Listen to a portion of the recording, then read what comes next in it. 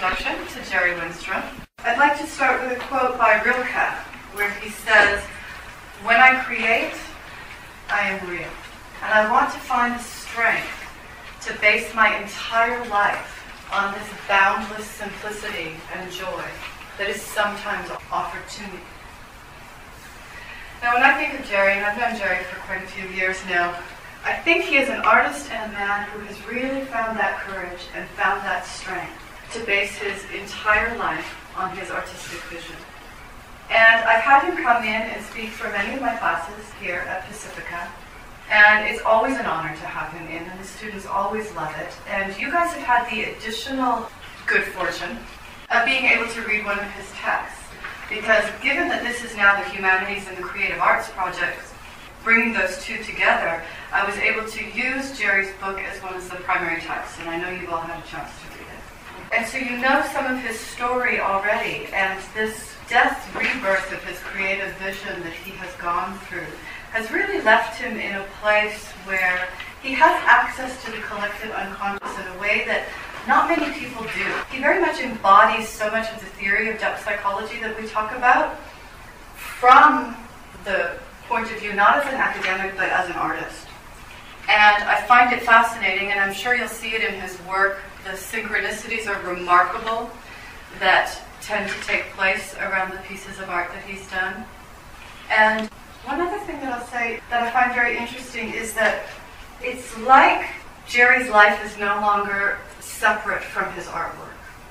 His life is art, and his art is a reflection of life. And I just can't really do justice to the depth and how profound that actually is, and how rare that is. So, without further ado, I would really like to introduce you to Jerry Wennstrom.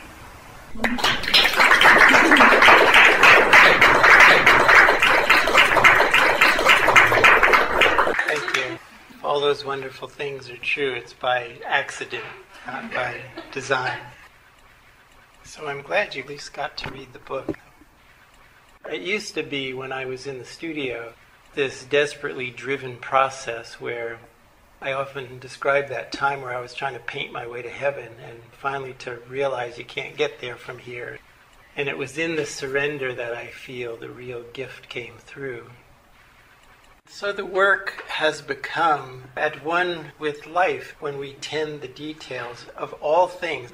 The tendency of an artist is to do what they do as sacred in a certain level in the studio, and then the rest of their lives are usually a mess. And that was certainly how I did it, and it just doesn't hold up. I mean, that's what I discovered. If it were possible, I think I would have succeeded in that attempt, because I certainly tried hard enough.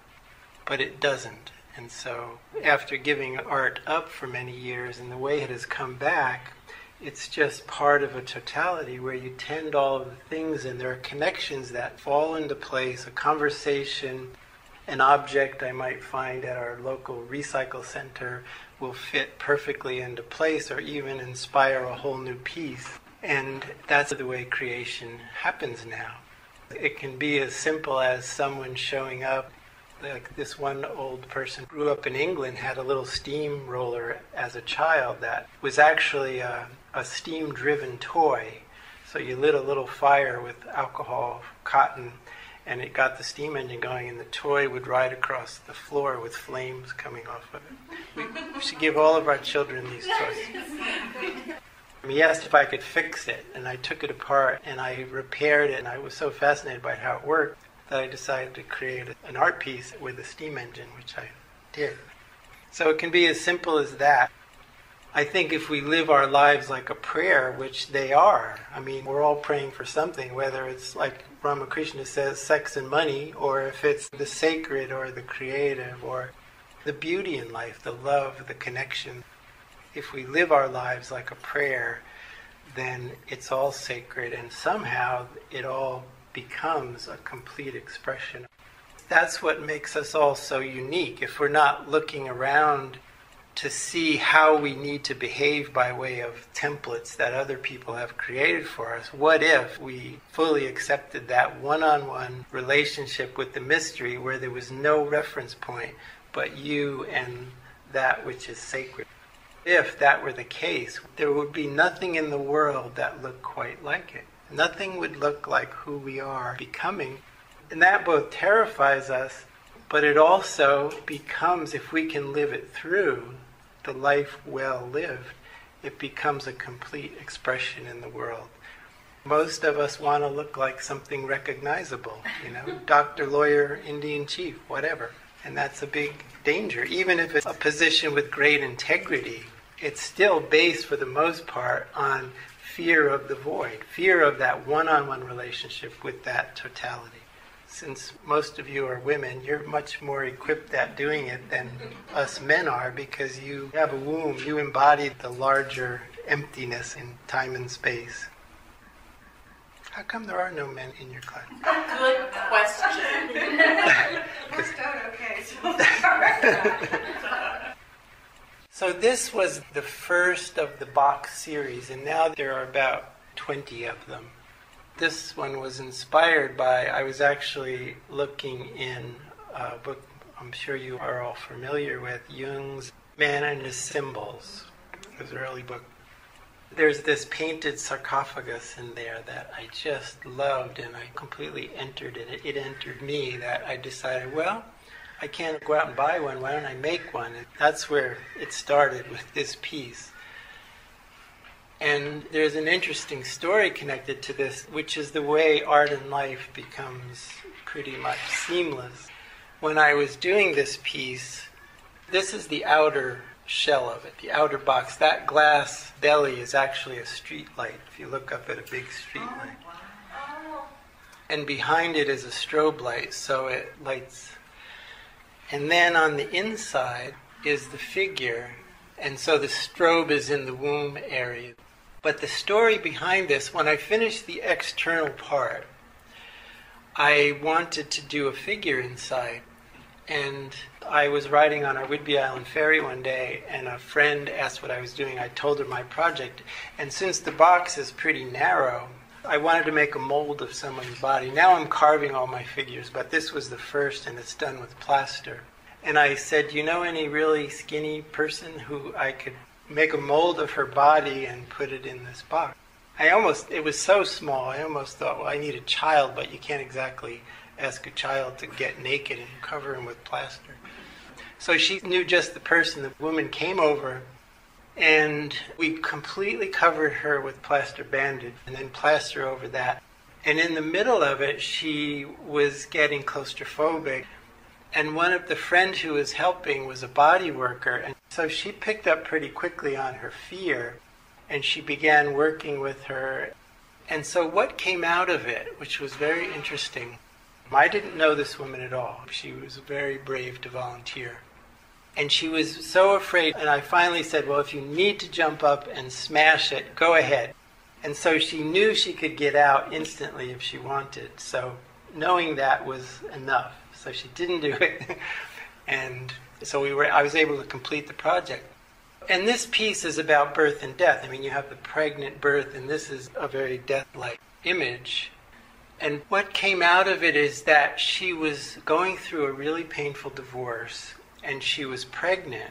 And part of the process was she really didn't want to be pregnant. It was the worst possible time, and she was really struggling with that. And that's all the stuff that came up around the body work. And she went home and she miscarried, which for many would be a really terrible thing. For her, it was this incredible release and healing. So that whole thing, the fact that a pregnant woman ended up there and all that happened around this, to me, it's the place I know I'm in the right place at the right moment. There aren't many other indicators. I mean, ideas don't hold as well as reality coming in to support our intuition. There's your living prayer. If you're asking and you're watching and you're paying attention rather than coming from your head or your ideas, if you have that relationship with the mystery, what comes through is always so much larger than anything we can strategize or arrange for ourselves. And to me, that's true creation. You know, I love what Campbell says about the creative process, where he says there are three kinds of creation. And sort of the lowest form he calls pornography, which is art designed to elicit desire, whether it's advertising or pornographic art. The next layer he calls propaganda, which is art with an intention. Even if it's a good intention, I'm going to do something spiritual. I'm going to do something political. I'm going to do something like the muralist with an idea that's going to change the world. So we go in with an idea, we stick to the idea, we create it. Even with the best of intentions, it's propaganda. And then the third kind and the highest art of all leaves one in awe. It's simply indefinable awe. So what happens in the process for the artist, and I'm sure you've all experienced this, even if it's raising a child or cooking a meal, there's a place where something wacky happens and another reality kicks in, and what comes through, everybody agrees is beautiful. And you don't even know how you got there. And to even claim it, you're getting in your own way. And so that place of awe can only come out of that open questioning in the creative process. It takes a lot of discipline, cultivating of our craft, whatever it is. The most incredible stuff on the planet always comes out of that relationship. And when we are awed by our own arrival, so will the world be with our creation. Okay, this one called Clyde's Emerson. The upper part is a 1950s TV. Oh. I don't know if you know the term zoetrope. I think the alchemists kind of came up with them first, the original early alchemists, 17th century. Also, cinema is like a zoetrope or a flip book, you know, those little cartoon books, where it becomes a moving image by way of flipping through, or in this case, I have images spinning around with a strobe fixing the image. So it looks like inside the TV when you pull that big lever on the right.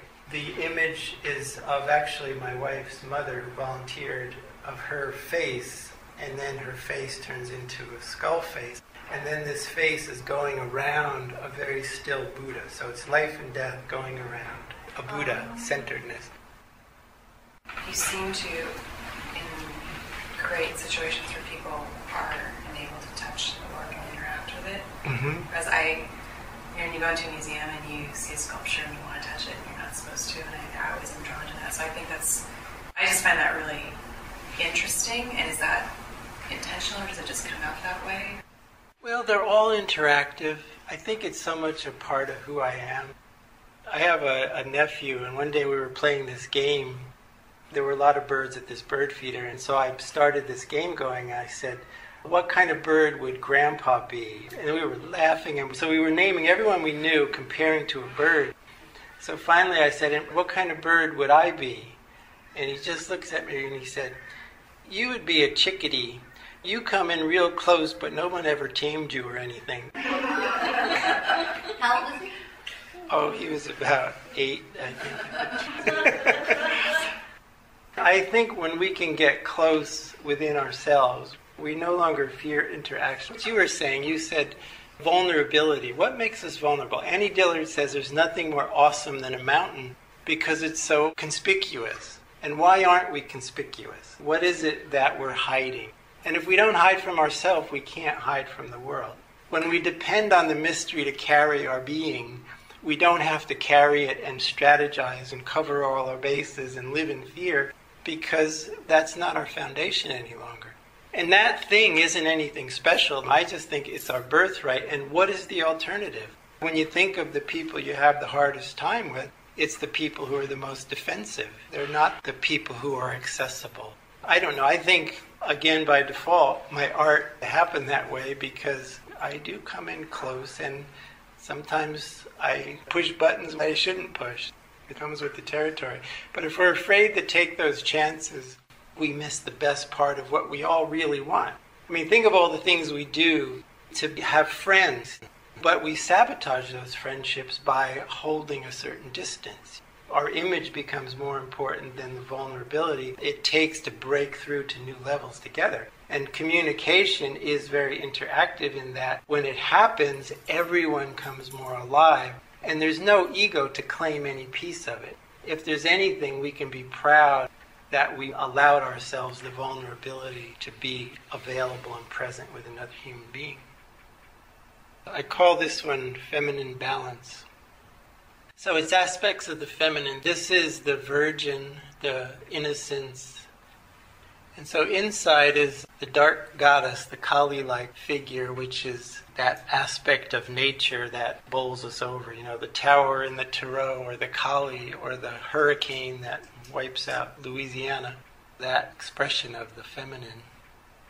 I mean, doing it, there's something about, we all want to be good and think good and look good. And the Bhagavad Gita says goodness is the final obstacle to God. So if it's not goodness, what is it? I mean, who are we?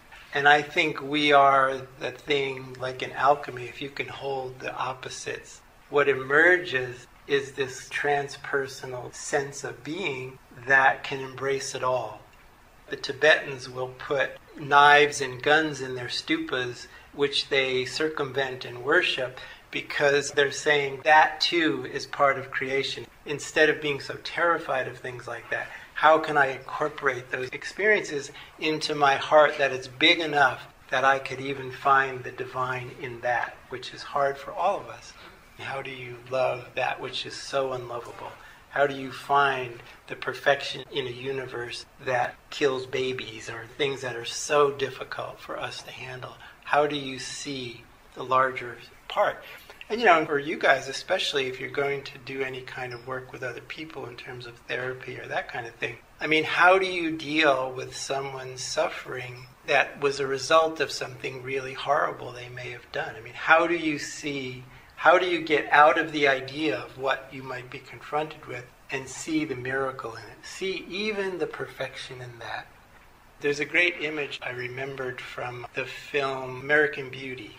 At one point, this guy commits suicide and he's a bloody mess lying on the table, and that quirky kid looks at him and he smiles. And it's almost a moment like that. So here's this horror that would bowl any of us over. And I like to think, how do you see something larger, a mystery, you might say, speaking through the most atrocious possibility? Because we all have bad experiences. Instead of running from them, buffering ourselves from them, how do we incorporate them and find the gift in even that? Because we're all in the best seat in the house, and everything that comes is exactly what we need, unconditionally. And if that is true, how do you find that gift if you can't embrace it in that kind of a way? In a lot of ways, creating this art, this kind of thing, is defining that for myself. How do I deal with the atrocious, as Anna calls the intolerable? And that's in the womb area. It's dark creation. It's basically a little doll head that I painted and just put nails. I mean, just that dark creation that comes out of left field and bowls us over, whatever it is. So when you go into creating these, do you wait until all the pieces have kind of come to you, or do you start something and then this gets added on later after you stumble across the doll head or whatever? It happens as it happens. I never know what I'm doing when I start. I call it wandering. I wander with an openness, and to know is, again, propaganda. If I knew and did it, I wouldn't trust it. I can't feel good about that kind of creation anymore. It just doesn't work for me. It's almost like if I'm not thrown off my idea, then I don't trust it. It doesn't feel honest enough somehow. And so in other words, to be able to say, I don't know, as hard as that is for some of us, I think the best of everything comes out of that. I mean, look at your relationships. You try hard, or whatever you try to do. It's often in your failure that the real gift comes through, in the surrender. This piece I call the Sacred Marriage, and this has a really interesting story. Certainly interesting for me as an experience. I found this large sign carved into the sign. It was an old sign from an animal clinic. It said Animal Clinic. And it's a great thick slab of cedar, old growth cedar, which is really beautiful to carve, much better than the new growth. And so I laid it face down, the whole slab, and I brought it into the studio. And I drew 3 figures, 2 one way, 1 the other, to get the most mileage out of the slab. So I thought I could get 3 figures out of it. And I cut 2 out, and as I was cutting the 3rd, the phone rang, and I picked it up, and it was my first love from high school, who I hadn't heard from or seen. And she had run across my book. She saw the film, it was Parabola film at that time. And so she knew my whole story, and she's the person in the book that I mentioned, Healing the Bloodline, if you remember that story. That woman is who called, who I hadn't heard from for probably 25, 30 years. And so it was just this incredibly beautiful, surprising, healing phone call. That was the love of my life that most devastated me. I mean, we never love quite the same like we do the first time. I think we wise up a little bit. That was the place where I really got nailed. The healing that came in that story from my book, and then this was just some final little icing on the cake somehow, that connection. After I hung up the phone, I finished cutting out the third figure, and when I did, I didn't know what I was creating. I was just cutting figures. I had no idea what I was doing. And so when I flipped the third figure over, perfectly situated from Animal Clinic was Anima. So I decided to incorporate Anima and turned it into a two-sided door and called it the Sacred Marriage. The head of the second figure flips down, and there's the union of opposites. So this piece I call Lightning, and a lot of people call me. This one young guy calls me at 3 o'clock in the morning, even still. I make myself available to whatever happens, and troubled people call me. I'm not a therapist. I don't charge it for anything. I'm just here. There was a woman going through a really difficult divorce, and I worked months with her. I mean, she'd come at the hardest places, and we'd break through these things. And during the process, I was working on this art piece. And so at first I was resisting, like when you're so involved with somebody working on their pain, it really affects your psyche. And it kept sort of coming through in this art piece, and it bugged me, and so I was trying to dismiss it and get back to work. And then finally I realized it wasn't going away, and so I started to see how it was very much a part of what was happening. And so first off, her shattering, the divorce, it's the lightning, and breaking open. And then there was the vulnerability, and it seemed like with every new layer, there'd be this conversation that was correspond. And I can't say I fully understand the whys of that kind of thing, but there's something when the universe supports where we are, when you don't have a reference point, when you're not that official doctor, lawyer, Indian chief. It's like the gods are saying, all is well. And there's no better acknowledgement. And I think for me, I just know I'm on the beam when that kind of thing happens. And it did for this. So each layer was very connected. There's this naked, raw vulnerability that happened for her. And then there's the place of death, rebirth, the place where all is lost and there's surrender. There's nothing else to be done.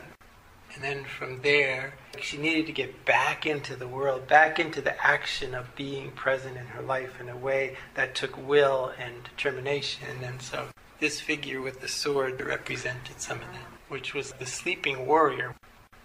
And then the final place, that place of surrender and resolve, of being, which there's no better gift to our process than to simply be who we are.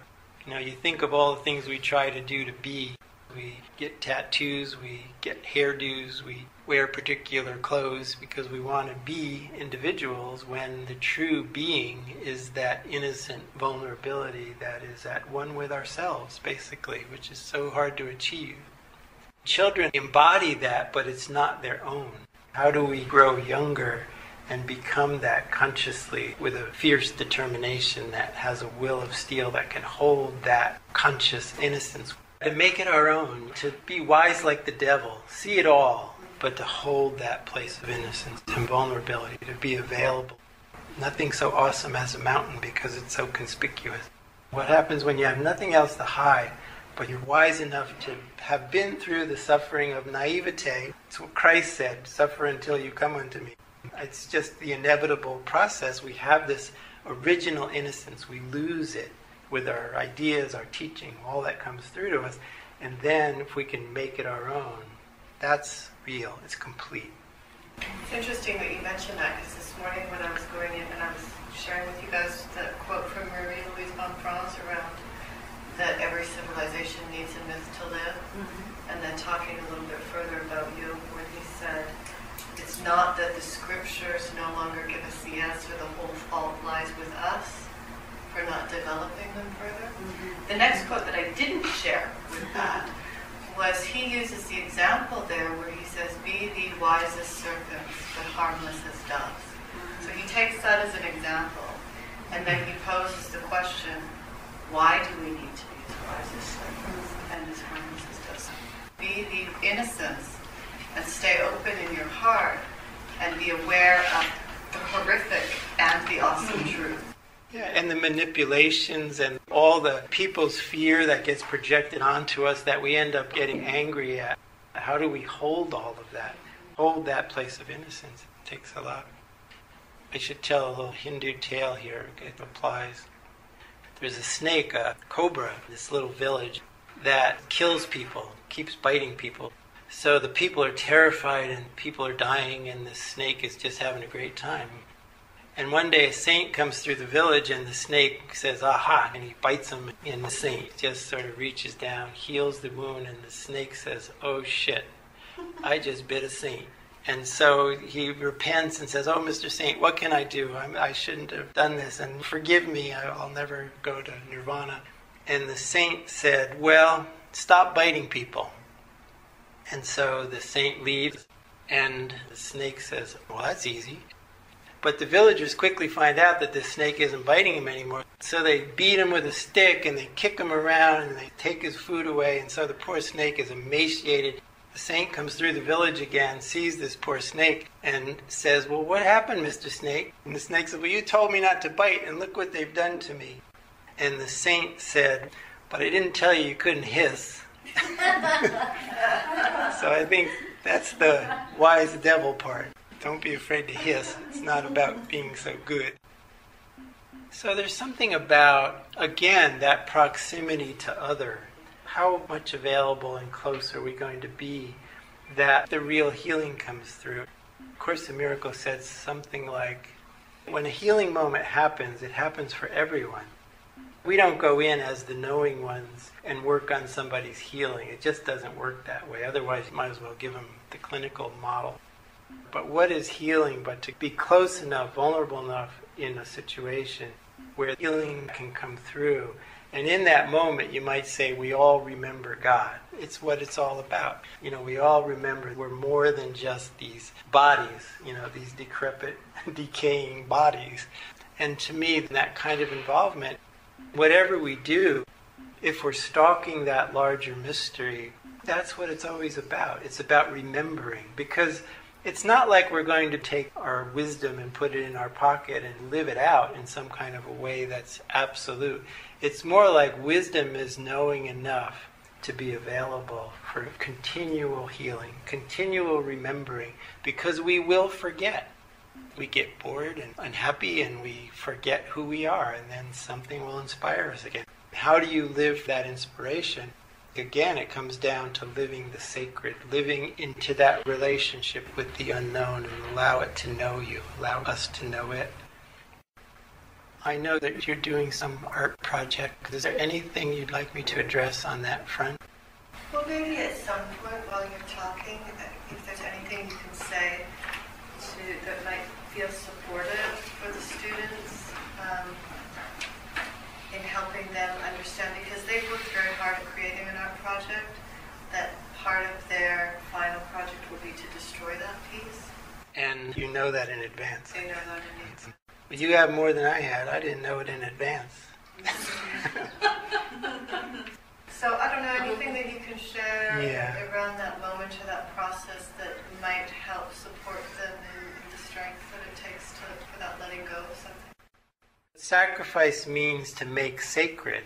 And when we put what we love, our creation, we're all creating something. If we can put it on the altar with the willingness to let it go forever, and sometimes it is literal, like in my case. Other times it's like in the Bible where whoever it was going to kill their child and the angel intervened.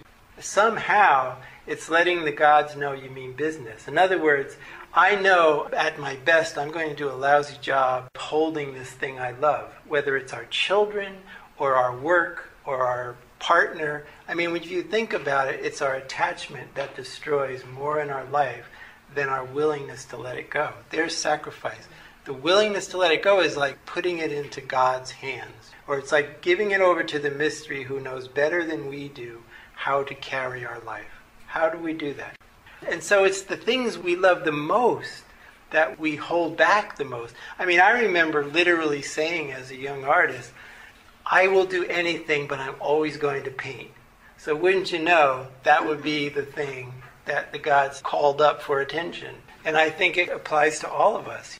And if you think about the way we raise our children, we'll be so attached to doing it right and to being in control. The very thing we're doing becomes destructive. The kids end up hating us for that control. They never learn to trust anything larger than us or their own fear-driven controls. And so we actually do a disservice. What if we could trust enough and interact with something larger than our own will, intelligence, and good intention to help us raise that child? What comes is a child who knows how to rely on the mystery, a child who has a relationship with the mystery. Not like we're teaching the child that, but we are an example of it by way of saying, I don't know. I don't know how to do you. I can't even do myself, but let's find out together. Think about that. That's very different from control. And then you discover and know, wow, isn't this mysterious? Isn't this magical? And you're awed together. That's a gift. This I just finished not long ago. It's called nurse log. Do you know what a nurse log is? When they cut trees from the old growth forest, the stumps sometimes can last 100 years, and a new tree will grow out of the nourishment of its substance, and so life comes up out of the death. I have two brothers, and it's my younger brother who died. And he was very handsome and charming, and so he had the doors open pretty easily, so he never did much with his life because it was too easy to have fun, and he went that route. And during his death, I've never felt so close to my younger brother in that process. And I really stalked this one because what often happens is the people we are the closest to, we can often do the least for. We can meet a stranger and we can do all kinds of incredible things. And yet the people we're closest to, there's no way in. And I really stalked his death.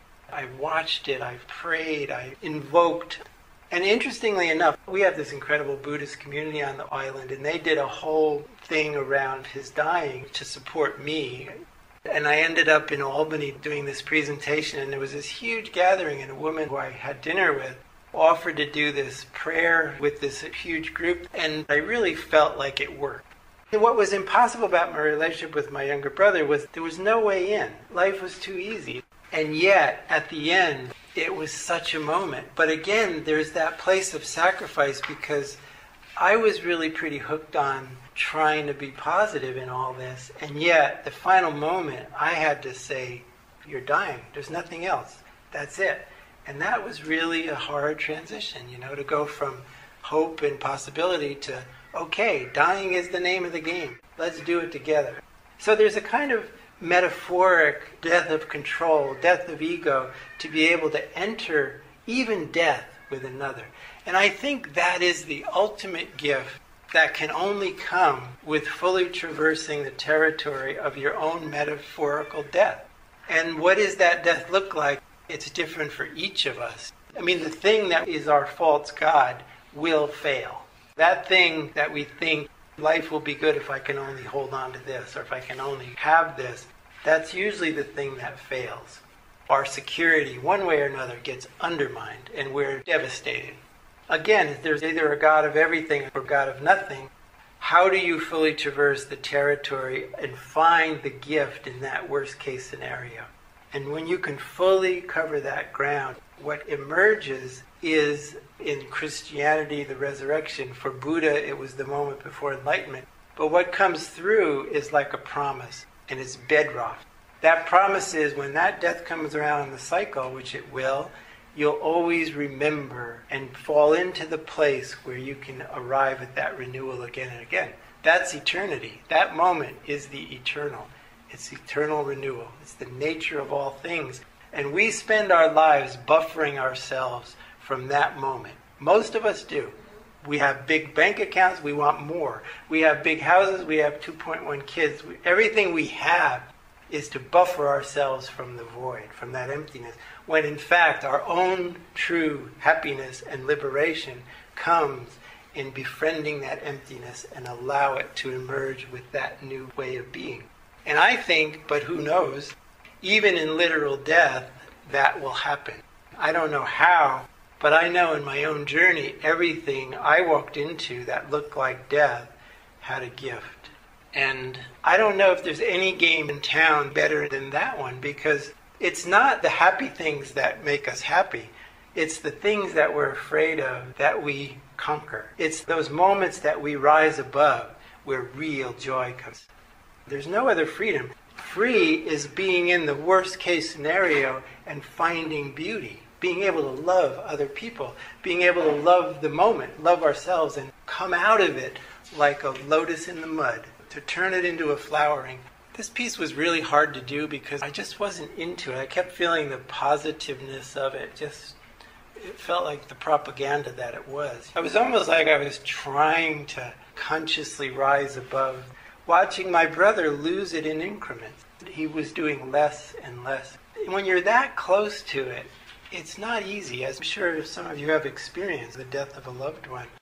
It brings it home in a way that surprised me. I'm like Mr. Death. Sometimes people call me that. Well, I visited my brother upstate New York. He had cancer. And so I visited him several times. At the last time, I was there for a few days, and I was getting ready to leave. And he has a 8-year-old son who had this huge television, and he was playing this crashing video car game, and so it was like cars are crashing, and his mother was sitting there commenting on his bad driving. And so I had to leave in a few minutes, and I knew I would probably never see him again. I wanted to ask him to turn off the television, but it felt like interference. I thought, well, this is the God of the moment. Again, you don't know, you're stalking the mystery. I wanted to control it, but I let it go. The moment I let it go, television went off, the boy went outside, his wife went into the kitchen, and it was just my brother and I. And I turned to him and I said, Jack, I have to leave soon. I had to drive back down to New York City and take a flight home. And he said, will I see you again? And we just looked at each other, and I couldn't answer because we both knew I wouldn't. And in that moment, we just both held each other and cried. So after that, we talked. I went outside to go, and I just sat in the car so opened by that experience, and I just sat and I held the space to feel what was going on. I couldn't drive this way. And when I looked up, he was on the porch waving. I took a picture of him before I left, knowing I'd never see him again. And then I stayed in touch by phone, and we had some good conversations, but for the most part, just surfacey. But it was that hopeful propaganda that I was a little bit hooked by myself. And him hooked by wanting it, but there was no real depth connecting. And at one point, my older brother, who was with him, called me, and Jack wanted to talk to me. So we spoke, and he was at the edge of the edge. I immediately got a hit that he was really stuck. He couldn't go back to life, and he couldn't die. And he was on that edge, and it was so enormously difficult. And that's where I tossed hope to the wind, and I said, Jack, you are dying. There's nothing else to do. I named the beast. But part of naming it was becoming it myself, jumping in with him. And then I was shooting from the hip. I talked about the inherent loneliness, how we're all alone in this world.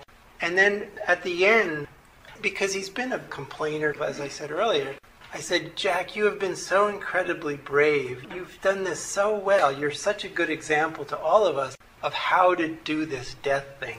And I said, you've become my hero. And so in saying that, his response was, I didn't want my family to suffer. And then he burst into tears because I think he was holding this suffering quietly. And even his wife was like gung-ho on he's a trooper. At that point, dying is dying, and it's not fun. When do you turn into it? And that's where he was stuck. He died the next day. We both just surrendered into that thing. And again, we can't do that if death is still a boogeyman in our own life. And I mean metaphoric, and it's indistinguishable.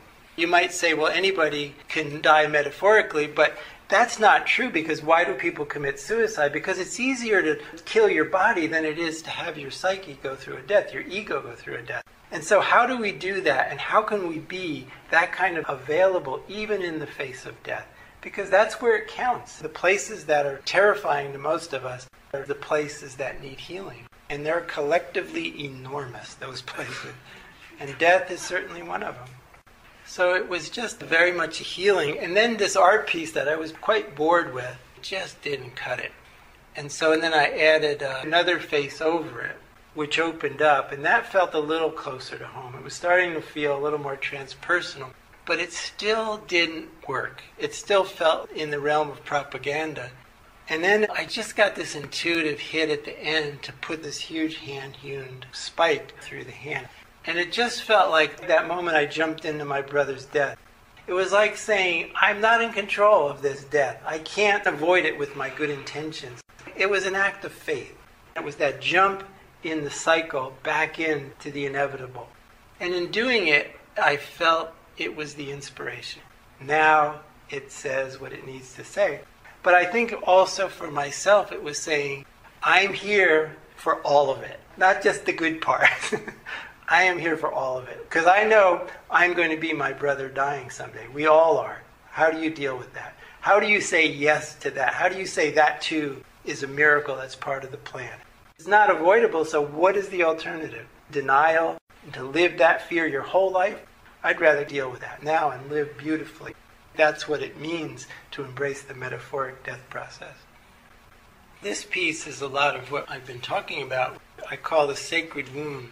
And the orange part is the hood from a 1941 Case tractor. Oh, well. When you take something in that you love so completely, whether it's fashion or a particular look, or it could be anything, and somehow if you really take it in and appreciate the incredible internal beauty of it, somehow it's going to manifest. And for me, I remember Iceman was discovered. And I so was taken by that image when I was younger. And I think it really came out in this piece. So I call it the sacred wound. The gift of the sacred wound, it gets back to that metaphoric death, which is symbolized in many forms. The ego is always going to scramble to survive. It's always going to find some really clever way to pop its head back up. The sacred wound is the memory of that holy defeat. The place where you're not going to survive this one. You know, your ego is in the dust with this thing that happened in your life, and you will always remember that. And in that, you're more prayerful, you're more reverent. There's some trepidation about the ego having too much power because you know how miserably it has failed you. And so the sacred wound is the memory of holy defeat. And somehow creating this piece really defined that for me. And so if you know the place you need to surrender again, you value the defeat. You no longer avoid it. So, Jerry, this really has that, the image in the face. Can you explain that?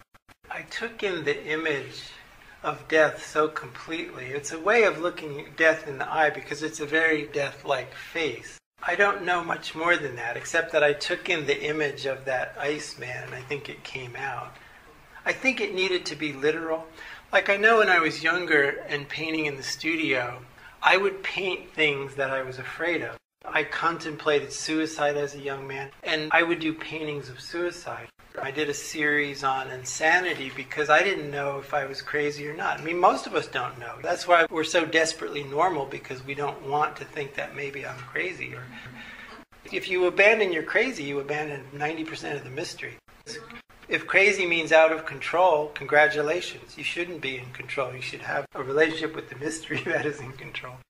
So it was a way of naming the beast and getting close to it in a way that was liberating for me.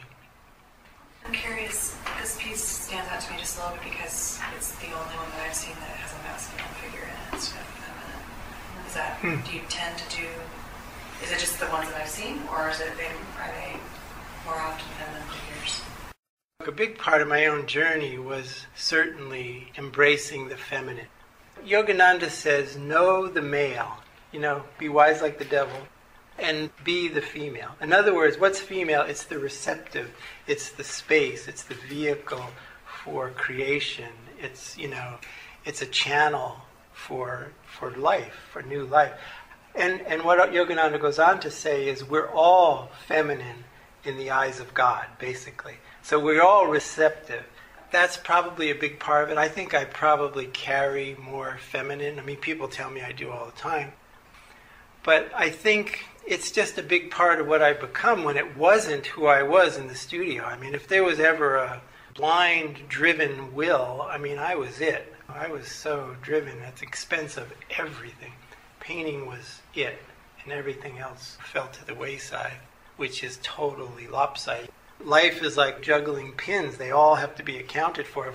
If we say, I only want to hold on to this one, the others come down on their head, which they constantly did for me. Finally beat me into the ground, where I had to figure out relationship, all the things I couldn't control. So this is earlier work. I just thought I'd share some of this. A big part of what was going on before I destroyed my work was that split that most of us live. That place where, at some level, black and white, good and bad, and we don't know a whole lot about the place they come together because we can't control that place. Yogananda says, to set out on any holy purpose and to die along the way is to succeed. And so there's this place where that metaphoric death, the place where we can't do any more with our will, intelligence, and good intention, is the place duality comes together. And what I see in my earlier work, as I said I was trying to paint my way to heaven, I was battling the opposites. Things are so fragmented. I was trying to do what was impossible. And what I'm here to say is you can't get there from here by way of anything we have available. It comes in surrender, and I think that's the gift of the metaphoric death experience. Much more fleshy coloring than your newer pieces. They were very colorful. You were living in your loft when you destroyed it? Mm-hmm. Uh-huh. And it started out so, here's my false God, I couldn't do it. But as I began, I just felt so liberated. My wife ran women's spiritual growth groups for many years. She used to hand out these comics to sort of help with the process. And one of them was a woman standing on the edge of a precipice saying, I can't do it, I can't do it. The next frame was, I can do it, I can do it. And then the third frame is her jumping over the precipice and landing and exhilarated. And then she says, what did I do? I think destroying the work was like that for me. It was so completely liberating. But then the reality of who am I with nothing, sheer terror. It's like being thrown overboard on a boat.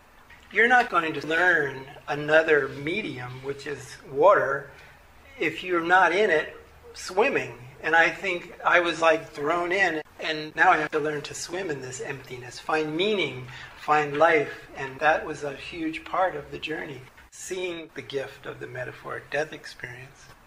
Again, there's the sacrifice. You put your life on the altar. There's no other way to know the larger truth of who we are if we don't put ourselves in the hands of alchemy, of the alchemical process, of the transformational process, whatever you want to call it. How do we do that? We can't do it with good intentions. With your interest in Jung, there's an interesting phenomenon that happened in Seattle with the Jungian training program. There was a time when the women involved were getting these strange diseases and even dying. The Jungian scene, it's very brilliant, intelligent, deep.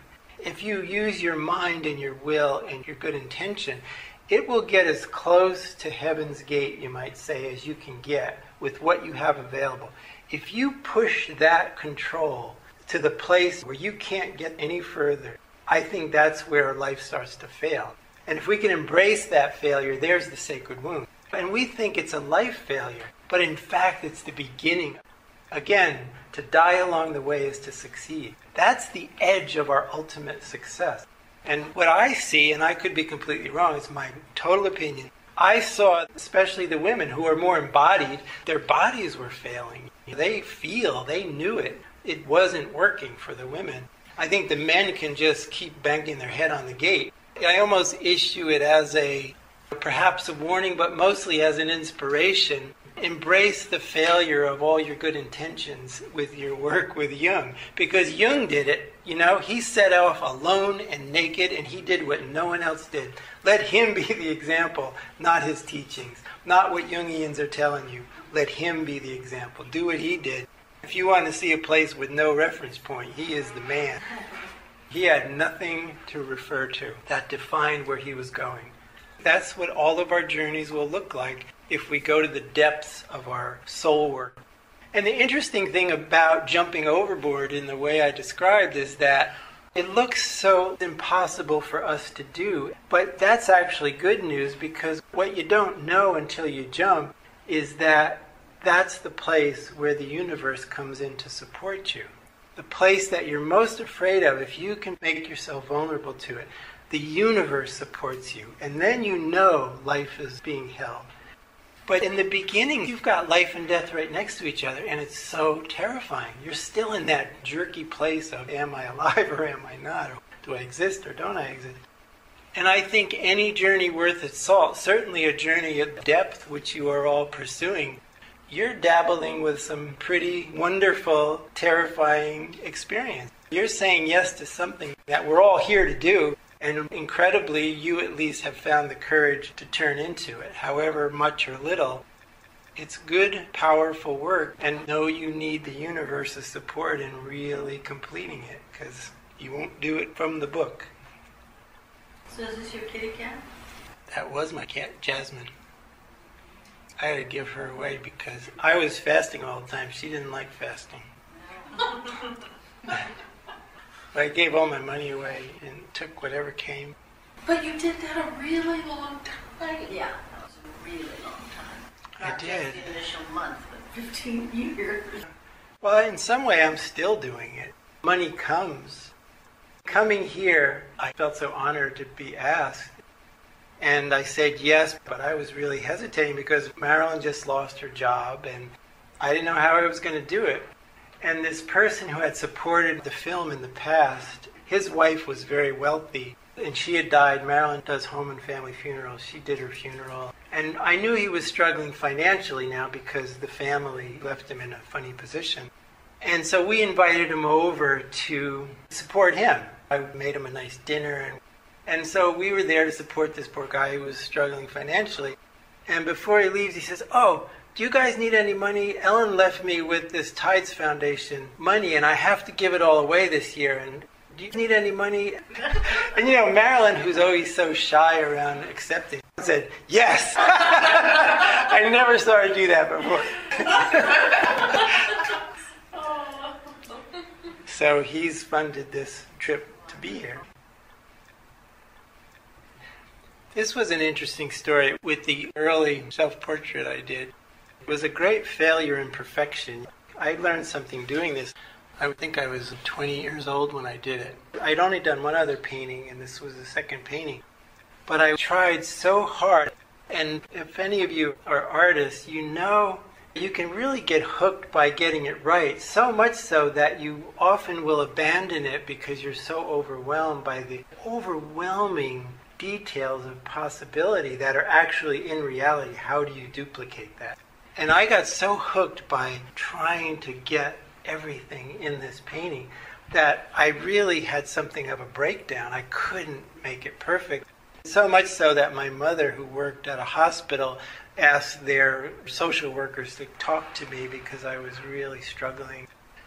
Again, there's what happens when you take will, intelligence, and good intentions too far. There's no such thing as that kind of perfection. In fact, imperfection is written in. It's Christ in the garden before the crucifixion. It's Buddha before enlightenment. It's that place where we say, do I really have to do this? It's that place of doubt. These were panels painted on both sides. It was that duality. I was calling them angels and demons, so there were dark figures, light figures. And they hung 10 and 10 on a single cord, and they would spin, angels turning into demons. There were 80 of those panels. Wow. So, in your book, you mentioned you were coming home, I guess it was the middle of the night or something, and a whole group of young African-American men on your doorstep, and you took them into your loft, you did that trusting and allowed them in. Was this the body of work you showed them? Yeah. Yeah. Wow. Because that certainly helped transform them. Jerry, having destroyed your work, how do you now feel about these lasting representations, these images? It's no big deal. It's fun playing with it all. The gift that came out of it so overrode the matter of it. Einstein says matter never dies, it just changes form. I really feel like the form that emerged was being, something I knew nothing about, and it so overrode the matter of it. And I didn't have photographs. Mark Sedan, who made the first film, which is incorporated into In the Hands of Alchemy, a few years ago, he said he had all these pictures that he took when he was filming earlier on, and he sent them to me, so I wouldn't even have the images. But it's all kind of fun now. My foundation is in the place of renewal, and I don't depend on anything else. And so this is all just grist for the mill. I feel this place in my life coming from such emptiness where I didn't even talk for a year. And little by little, the film was made, then the Parabola film, and then I was asked to write a book. And now there's a feature film being made about my story. And so the return to the world feels so natural and easy and organic. If you have found something that's useful and the world needs it, you put whatever it takes into the pot to make a wholesome meal. It's just more ingredients to the totality of the story, which is fun to play with. We can't just do nothing with our lives and sit there and expect heaven to come through, because it's not going to happen.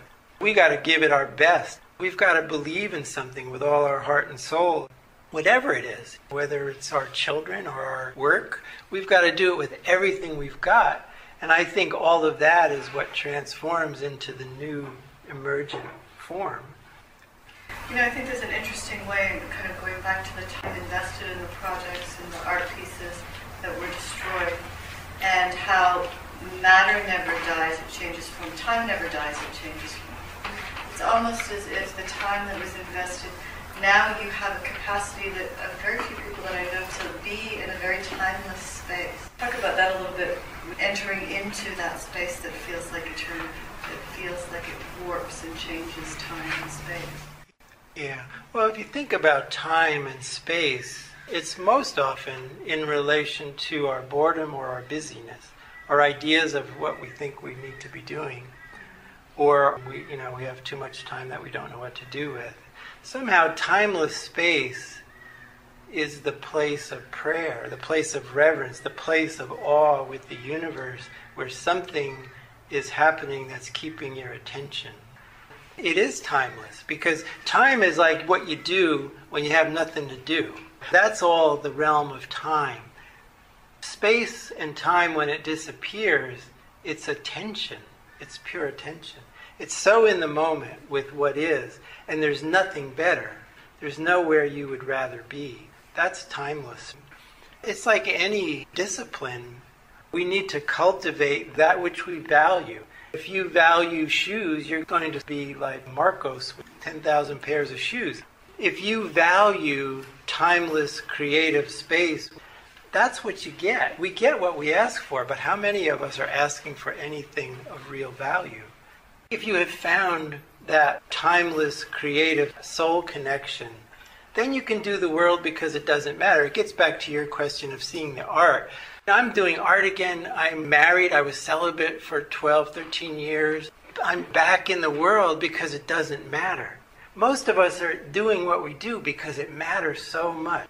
In time and space, we're trying to survive. If I don't, who will? Kind of attitude. If you don't, God will. The universe will. And then you can be in the world because it doesn't matter. You want to make $1 million, you want a beautiful relationship. I mean, I feel like everything that is so beautiful in my life, my wife who I adore, my life, our place where we live, it's all there because it doesn't matter if it is or not. It's almost like the moment it came in was the moment it didn't matter. Because when a thing is at that place, what you're saying is, the plan of the universe matters more than my idea of what I think I want. And there is a whole other attitude. What is your plan, universe? What do you want for me? I want to participate in that. Therein lies our happiness, our power, our purpose in life. Everything comes out of that relationship, that stance. That's our choice. We can either have what we want, which is nothing, or we could have what we are, which is everything. I think you just answered all my questions of the universe with that last statement. You're a cheap date. You know, sometimes it takes 2 hours of talking to get to the point. I'm glad it did that for you.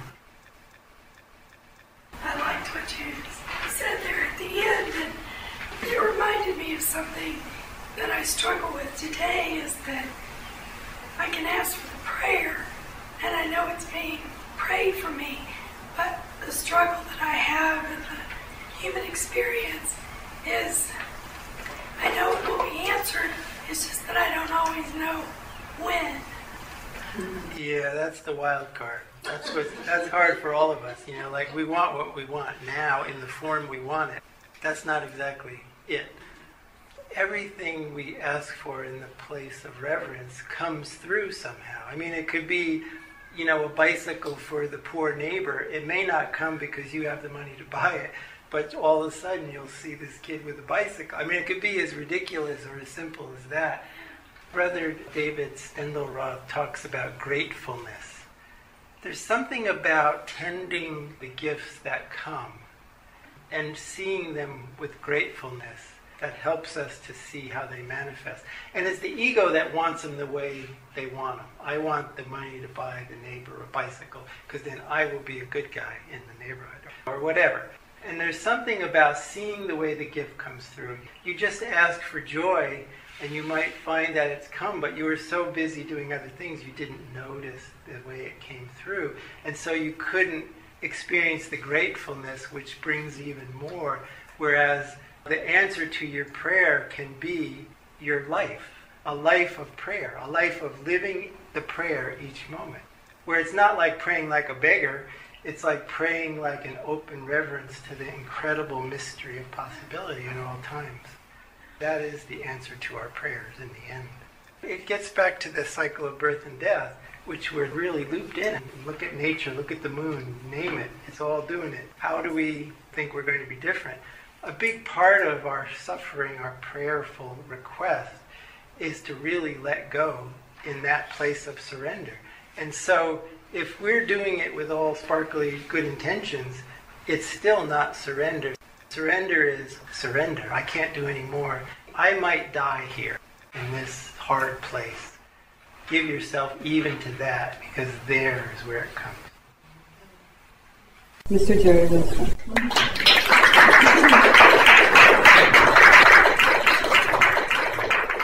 Thank you all very much.